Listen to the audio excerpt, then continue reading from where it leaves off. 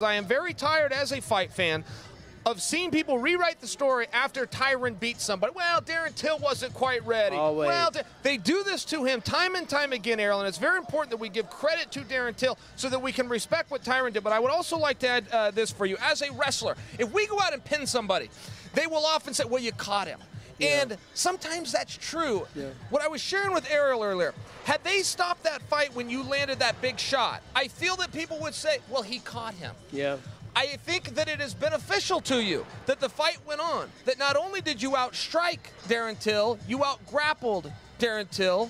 Am I right? Yeah, I agree with you because, even as I was on top of him, I don't know how much time was going, but I just remember all them damn ground and pound sessions we had on the Bob dial in the gym. And I remember one time we had finished training and Duke Rufus said, all right, Tyron, 2 rounds on the ground and pound dummy. And I looked over and I said, no. And then he looked at me and I was like, I'm just playing. So I did it anyway, but it's just a mindset. So when I was on top and I was elbowing him, I was punching him, I said, Tyron, you might have to fight 3 more rounds. I said, I got it in me. So I just kept going, I kept going. But I agree with you, anytime that I do something, if I clip Robbie, oh, you caught him with a punch, or you kick Carlos Condit, oh, he was getting beat the entire fight. So I think it was gratifying for people to see me dig down. Not only that, when I stood up, I wasn't even breathing hard. The fight we really want to see, like, we're not even talking about specific welterweight fights, we're talking about in the whole sport, is you versus Colby. There's a great story there, and I know that it's been dragging, and I know this is the fight that you wanted to happen tonight. You were expecting it to happen tonight. Is that the fight? Does it have to happen? I don't know what fight has to happen. I just taking myself out of calling out people and saying, anytime I say I want to fight somebody, nobody messes with it. Yeah. So what I'm going to say is that I was prepared to beat his. Can I say that? Yeah, beat his A today. The internet. But it's happened. It's the internet? All right. Yeah. I was planning on beating his A today, but obviously he needed a Claritin. Though he had the Claritin before he fought RDA, now all of a sudden he couldn't fight me, and he sent this kid out here to take his butt whooping. So I'm just going to sit back, talk to my team, stay training, stay mentally sharp, and whatever the UFC, opponent-wise suggested me, we'll sit down and we'll talk about it. I'm not going to say I'm fighting anybody. I don't do that. That's what the rookies get on the mic and say, I'll fight anybody. No. The opponent that makes sense, we'll sit down and we'll talk about it. That was a statement open for interpretation. My interpretation, Ariel, yes. I think we got to fight. I think he just made a fight. I mean, we had a fight. You're saying this with him sitting right over there. I'm giving you my interpretation. We had a fight already, He just said, yeah. Well, I mean, let's be real. Kamaru Usman made weight. Why should he be the #1 contender? I mean, either one of them, to be honest. I mean, they both got to get it at some point. How much time off do you want to take? You just took a year off. Do you want to come back? I didn't want to take a year off. Sure, but, sure. I'm going to get back and just figure out. The UFC got to call me and tell me what's next. They probably already kind of know what they wanted to do. If I won or if Till won, they kind of had in their mind. So when they give me a call and let me know who they think I'm going to fight next, and then we'll know. Because it's all positioned on what card they want to put you on. I can say I want to be back in October. We all know I'm not going to fight in October. That card's sealed up. So, Madison Square Garden's open, then it's a New Year's Eve open.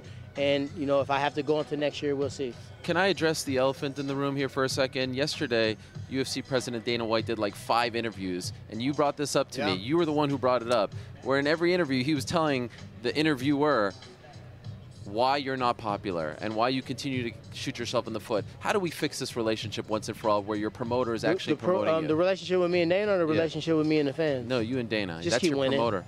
That's all I got to do is keep winning. What did he say to you afterwards? I didn't speak to him. I just won. That's what champions do, win, right?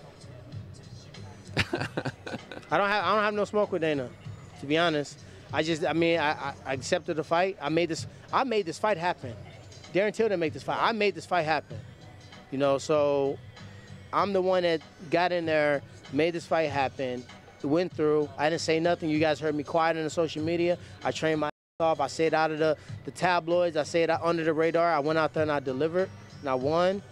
I ain't got nothing to say. I'm supposed to win. I'm the champion. It ain't nothing spectacular for me to go out there and beat the guy that's hunting for me. I'm the champ. So as long as I keep winning, what can you say? You can't deny me so long. I mean, how many times I got to go out there and whoop somebody for people to realize I'm the real deal? Hey, I also don't get it, Ariel, and I hear this unpopular. I mean, that's the word that you use. I just watched him fight. When did I use that? You just said that Dana said, I'm not challenging you, Oh, well, that's but what you he did said. use the word that Dana's saying he's unpopular. Right. Yeah, no, I know that I'm narrative's popular out everywhere. there. It's so funny. This is what I'm saying. Everywhere outside the octagon, I'm like, everybody else sees it. You know what I mean? But excuse me, Hilarious. we continue to hear this term that he's unpopular, but I just watched him in front of a sold-out arena with a crowd chanting USA as he took on a foreigner.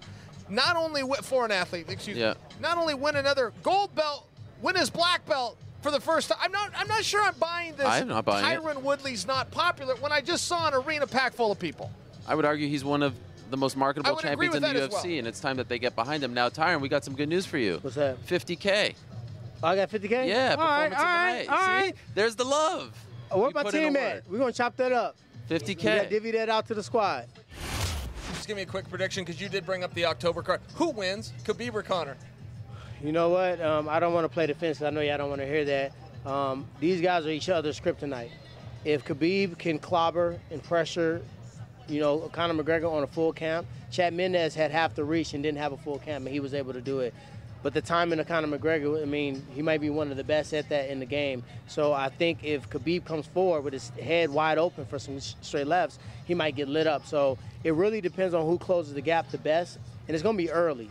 If Khabib starts pressuring him in the first round and have success, that's the fight. Sure. If Conor can catch him and slip him, we might see him getting TKO. So if I had to flip a coin, I would probably say Khabib, just because I think Khabib will deal with the emotion. A lot of guys lose to Conor because they can't deal with the emotional. He's going to mentally try to brainwash him, get into their head.